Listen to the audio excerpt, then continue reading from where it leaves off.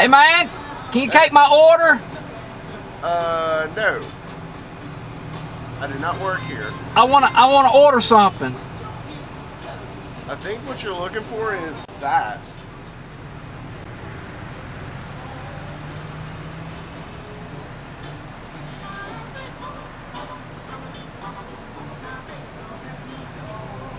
All aboard. We ready to rock? Yeah. Yeah. All right, let's rock. Anything y'all want to say? No, not really. Nah. Mana. What? Mana. Y'all remember that? Yeah. What was that on? The Muppets. Muppets, yeah. Mana.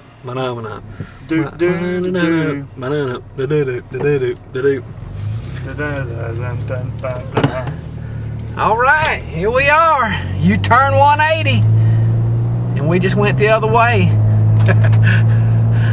Anything's on you guys' hearts tonight? We want to do something crazy. Crazy? All right. Not really. Completely out of the ordinary. What's crazy? What's crazy in y'all's world? Jumping off buildings. Jumping off buildings? Okay.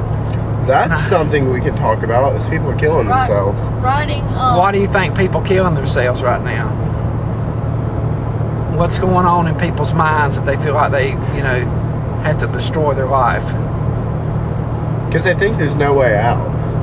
Is there a way out? Society gives, yeah, there always is a way out. Society gives a kind of a doom and gloom feel to things, but everything's not so bad when you step back and think about it, you know.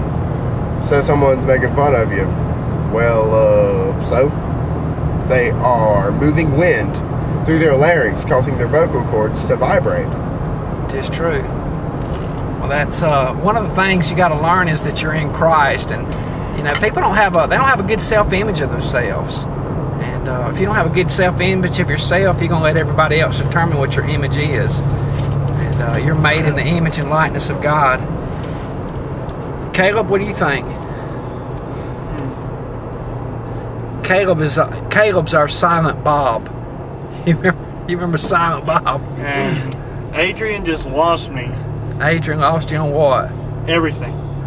Well, Adrian loses us all the time, don't he?